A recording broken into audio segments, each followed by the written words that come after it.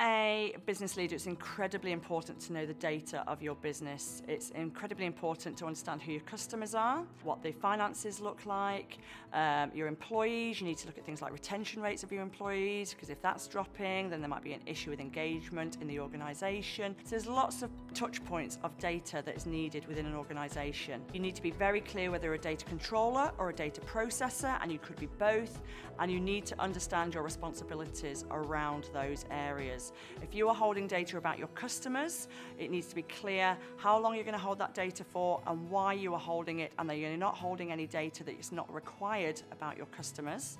You need to be aware what you're going to do, what the procedure is going to be if somebody rings you up, asks you what data you hold about them, and then asks you to delete them. There needs to be a very quick, clear procedure about that for everybody to follow. And also, if you're an employer, then you are going to be holding data about your own employees.